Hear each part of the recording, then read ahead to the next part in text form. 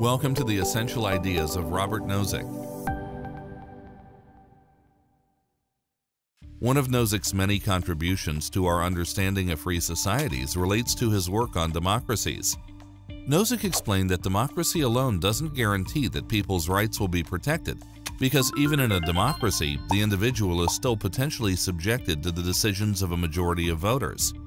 And voters can still choose to restrict people's economic and civil freedoms.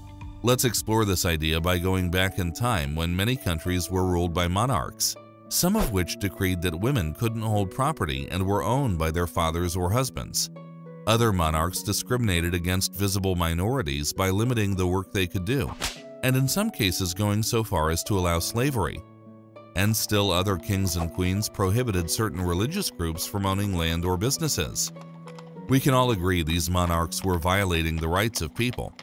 If we look to modern societies, however, we also observe democracies in which people's rights are violated in similar ways. A number of democratic countries have relatively recent histories of discriminating against women, visible minorities, religious groups, and others. Nozick explained that these discriminatory acts by democracies should be no less acceptable than when they were done by unelected monarchs. This is why Nozick stressed the singular role for the state in protecting all people's rights. For more information on Robert Nozick, visit essentialnozick.org. And to learn about more essential scholars, visit essentialscholars.org.